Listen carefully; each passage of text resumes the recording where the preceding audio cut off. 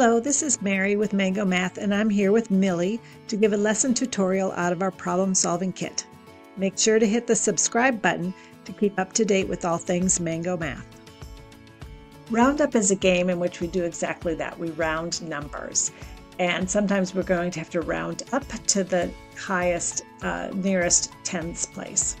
So to play this game, students will draw two cards, and in this case, they drew a 27. Now for our younger kindergartners, they might just only be looking for 27 and having them find 27 on the board and circling it. That might be all that they're capable of doing, which is fine.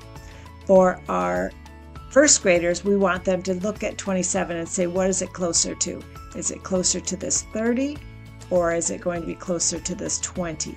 And they can count the spaces and see that 27 is closer to 30. So we're going to round up to 30 because it's closer to that. So they'll keep a score where they're going to have 30 written down. Now they can also move these numbers around so that they have 72. And they can determine, oh, is 72 closer to 70 or to 80? And I don't have 80 showing here, but closer to 70, 80, it's going to be closer to 70. So they could have had a score of 70 on that. So they can write either one of those scores down, or both those scores if they were working on trying to get to the highest point value, being that we're trying to get, let's say, to 500 as the top score. So the next person goes and they get a 3 and a 5. So they're now looking at 35, and they can circle that on the board.